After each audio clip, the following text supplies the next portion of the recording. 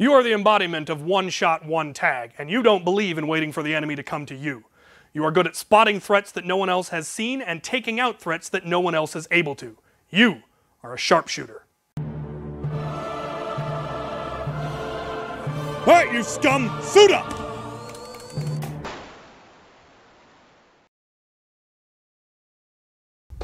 If you have not already watched the Units, Roles, and Loadouts Primer or the General Advice video, please pause this video and go watch them now. Links will be in the description. The goal of sharpshooters is being able to take out threats that no one else is able to, whether it be an issue of range or of accuracy. You're also able to take out more specific threats, and you should be good at identifying which threats are the ones that need to be taken out. It really is a mindset as much as a loadout. Obviously, your blaster is what's going to allow you to do that, but your ability to identify which targets need to be taken out is really what makes the sharpshooter as valuable as they are. Now, sharpshooter is really more of an individual concept. You wouldn't generally have a squad of sharpshooters. Now, something like the command column might have a dedicated unit of sharpshooters or have a large number of sharpshooters, but the smaller squads are likely to only have one dedicated sharpshooter, just like they would probably only have one dedicated heavy, to be able to fill that role that's less often needed, but when it is needed, is incredibly valuable and cannot be underestimated. Obviously, the relatively low FPS cap of most HVZs, being at 120, some 130, is going to limit how powerful of a blaster you can build, but with the right tuning, you can get just about any blaster down to that, and there are definitely blasters that are going to give you more accuracy and more range, even at that power level. So let's take a look at a couple of those. The long shot. The long shot has been around since 2006 and is still one of the most popular platforms for high-powered blasters. This one obviously has a scope that doesn't actually magnify. For most people, the scope isn't going to be useful enough to be worth the trouble. That's not true for everyone. Looking at you, Bradley Phillips. But at 120 FPS, that's definitely the case. But they look neat, and why not? The Prophecy. Just gorgeous. The Sentinel is good, duh. A half-dart sling fire. Believe it or not, this thing does hit 120. The Talon Claw. Compact but powerful. And of course, the Mighty Caliburn. They can be gotten down to 120.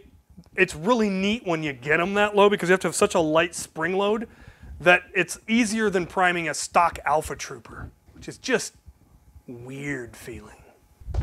Now, all of those were obviously magazine fed, though there was a variety of both pump action, side prime, and lever action, and because you're more of a dedicated target rather than engaging multiple targets as quickly as possible, the mechanism of your prime doesn't need to be the most efficient, it just needs to be one that you enjoy and that works. So whether it's lever action, side bolt, pump action, that I'm not as concerned about because you're going to be taking your time and picking your shots anyway. The blowgun, which, like I said, despite being low tech, is actually surprisingly effective in both range and accuracy. Rate of fire obviously isn't great, but that kind of depends on how quickly you're able to reload it, and since you are a sharpshooter, you're not really trying to have a high rate of fire, you're more worried about being accurate. The downside is that most HVZs don't allow them, and shouldn't allow them in my opinion, for safety concerns. The first is that it's actually very difficult to regulate how hard they hit. How hard I can make this thing go if I absolutely try my hardest is going to be different than somebody with either larger or smaller lung capacity than me. So they don't like allowing them because they can't be sure that it's hitting under the 120 or that you're not going to give it to someone else who might be able to hit higher with it. But the real concern is that you're going to have something up against your face in a game where people are sprinting at you with their hands out. And if somebody comes up from behind you and you spin around with this and they slam this down your throat, that is going to ruin everybody's day. So they're generally not allowed in HVZ. But in PvP, I would actually recommend that everybody have one of these because it's a nothing piece of technology. It is a simple piece of pipe at the simplest. This is obviously the really fancy worker one with the 3D printed bits and all of that. But you could easily stow this anywhere in your gear, have it on a sling, what have you, and allow anybody to immediately switch to that sharpshooter role. If you could be heavy infantry, light infantry, scouts, sock ninjas, whatever, but be able to flip into a sharpshooter very, very simply. But like I said, HVZs generally aren't going to allow them, and I would not recommend them even if they do. Now your harness is going to vary depending on whether you're running full darts or half darts. A lot of the big events do now allow half darts, but not all of them. The advantage of half darts is obviously we know them to be more accurate at this point. They also take up a lot less space. You can carry twice as many half darts in the same amount of space as you can full-length darts. The downside is that they are always going to be less common, and therefore you're running a type of ammunition that if you run out, you might not be able to borrow from someone else in your squad. The ammo mule might not be carrying half darts, because carrying multiple types of ammunition ends up being inefficient if it doesn't end up being needed. However, there are some ways of getting around that. If you're using a blaster that is actually capable of using either full or half darts, like the Caliburn, I would recommend the EZ magazine adapter, because it will take both talons and katanas, and you can easily remove it and then be able to use full-size magazines from whoever's got spare mags. Other option is if you're using the worker full mags that take half darts, your blaster is also already inherently able to take the full-size magazines as long as your bolt is the right size for them. The downside of these is, of course, they take up twice as much room as these. How you have them arranged, like I said, is up to you. They will fit in regular AA K pouches. You can fit 4 of them in one, but if you start not dumping them into a dump pouch or something, you eventually have them kind of loose. Obviously, you can get specific mag pouches for them. There are ones that can be printed and then just use elastic to hold them down. You can get submachine gun magazines. Those will also fit these, just like the AA K pouches will fit full-length magazines. So as long as you can carry enough magazines for however long an engagement you're planning to be in, how your specific harness is set up is entirely up to you. Let's talk about sidearms. Obviously, it makes a lot of sense for your sidearm to take the same ammunition as your primary. So if you are running half darts, one of these is probably, again, a really good option because it gives you the higher rate of fire, the semi-automatic fire, in case you get rushed or something happens and you need to be able to fire a lot more rounds than you would be able to with, say, your really heavy bolt action or your lever action or what have you. You have that option. Downside again, of course, you still aren't able to fire the more common ammo. So you might consider having a hammer shot. I'm pretty much always going to recommend a hammer shot.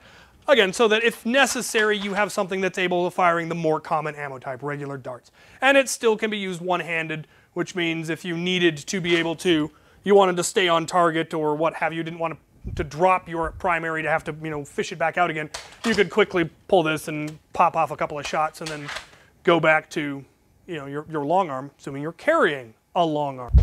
Because there's nothing to say that your primary long-range accurate blaster has to be a big rifle-y looking thing. There are people who have built incredibly accurate single-shot pistols or even magazine-fed pistols. I'm looking at you, Chris Kataya. So you can go with a more low-profile look, which might be really good for something like recon. You could get into one of the recon units and be their dedicated sharpshooter or marksman with this smaller blaster. Now there does exist a specialist form of sharpshooter that I will refer to as the Omega Marksman. I will make a special video on what Omega Squad is, but a Omega Marksman is a sharpshooter who is specifically geared towards and dedicated to tagging or neutralizing super zombies, either through their gear or through their playstyle. For gear, you're looking at things like Mega Burns, long-range, more accurate blasters that fire the higher forms of ammunition. You also might be able to make a fairly accurate rocket launcher, but rockets take up an awful lot of space and they tend to be fairly random. Things like a Mega Burn are much more likely to be effective. For playstyle, it would involve using your regular designated marksman's rifle, but in a way that is specifically geared towards neutralizing the super zombies. At End War 2020, the super zombies didn't take a special ammunition to take out, but there were special effects that happened when you hit them. They had boomers where when you hit them, they stuck a staff on the ground and they now became a spawn point, and the zombies just had to run around them to respawn. So if you let them get closer to your column before somebody tagged them, there was now a spawn point, at the shortest I ever saw was about 5 feet from a column, a boomer went off. And so there were zombies just circling, and we were all having to just pour ammunition into them as the column moved away from the boomer. Luckily, I don't think we lost anybody, but it was really close. The other thing were tanks, which, when you tagged them, they were only stunned for 5 seconds and then could start moving again, and specifically targeted whoever had hit them last. So when you tagged them, if the column was moving, they were only down for 5 seconds, but if you had a marksman who was specifically aiming for that one tank and just kept re-hitting the tank as the column retreated, the column might actually be able to get some distance on the tank. Alternatively, 2 marksmen could set up opposite of a tank and play tank pong, where I hit the tank, so now the tank focuses on me, and then the other guy hits the tank, so the tank focuses on him. I hit the tank, so the tank focuses on me, and you just have a tank going back and forth. Those are things that an Omega marksman might specifically look for, because again, as the sharpshooter, they are not going to be as heavily engaged on the front. They have that opportunity to keep their eyes out and specifically be looking for where's the super zombie, as opposed to just having to look at where's the nearest threat, take them out. Look for that greater threat. That's what really makes the Omega marksman a separate kind of subclass that I felt was worthy of mention. So to sum up, the sharpshooter's job is to identify and eliminate the most dangerous targets on the battlefield, whether that be neutralizing super zombies in some way, or just taking out leadership, or whatever target you've determined to be the most dangerous, or that your commanding officer. If a commanding officer comes up and says, I need a sharpshooter, that target, take it out. Because that zombie's taken out a whole bunch of people, or they're just really wily, or they're the leader of the zombies that's organizing them into the charges. Because it is incredibly demoralizing when the leader of the horde is getting everyone all riled up and on 3, 1, 2, 3, charge! And he gets as far as, on 3, pop! Because it will take a second before they manage to pick a new leader to lead the charge. And if you then pop that guy, and pop the next one, eventually people aren't going to want to volunteer to be leading the horde because they know that the sharpshooter's just going to take them out. And that kind of psychological warfare is invaluable. Both disrupting their command structure and demoralizing them is incredibly valuable on the battlefield.